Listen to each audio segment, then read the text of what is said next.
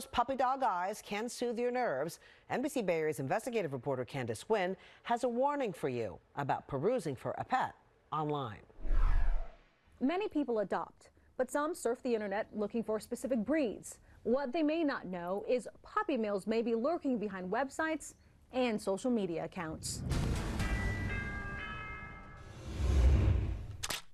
From Yorkies to Maltese, this Instagram account depicts perfectly posh pets linked to a business touting happy, healthy bloodlines and fur-ever friends. She just doesn't feel well. Janice, who lives in the Bay Area, says it's not what it seems. She's breeding sick dogs and she doesn't care. Janice is talking about the person behind the pictures, a puppy seller out of Georgia named Monica Wong. Well, I wanted to get a companion for Coco, so I saw Blanco's picture on there. Several messages and a few videos later, this white and black Yorkie Terrier Blanco was on a flight and then in the arms of her new mom. Blanco was lethargic, listless, didn't have a blanket. After a trip to the vet, Blanco's medical records show the puppy had suspected parasites, a hernia, and 4 holes in her skull. It was devastating because they told me that if her conditions got worse, then I should put her down. According to 2 animal experts, including one with no connection to Janice's case, Blanco had a congenital condition. I'm not the only one that she's deceived. I purchased 2 puppies from her. They came to me with severe diarrhea and full-blown adult ear mites. She just passed out. She wasn't going to make it through the night. These 2 women also say they adopted sick puppies from Wong. We're not revealing their identities or Janice's last name because they say Wong cyberbullies customers who share concerns publicly. My name was everywhere on Facebook. She made my life a living hell.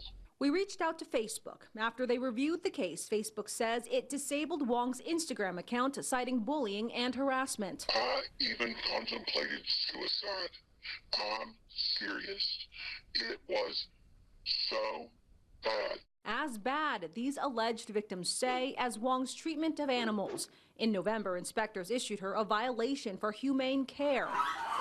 Our team obtained video from that county and state inspection of Wong's Georgia business last November, 1 month before she sold Blanco. From the outside, the business looked like a closed Brewster's ice cream shop. When Wong opened the door for inspectors, they found 46 puppies inside and feces in almost every enclosure, according to inspection reports. Some of the dogs were imported from Russia, Hungary, and Ukraine. More than half were not vaccinated. I got him from Hungary. He has a virus. I think it's like a herpes-type virus. At the time, documents show Wong didn't have a valid breeder or business license. So we do have to have an actual business license, even for not.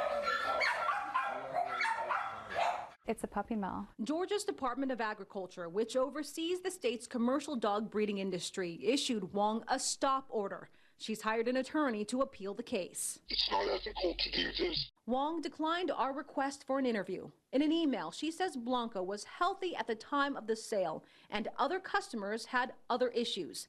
She denies allegations of cyberbullying and accuses Janice of online harassment, which she denies. What's your biggest worry for Blanco right now? That she'll die.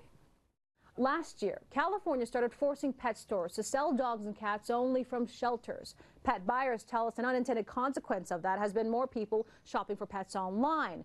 Adoption experts say currently there's no way to track that.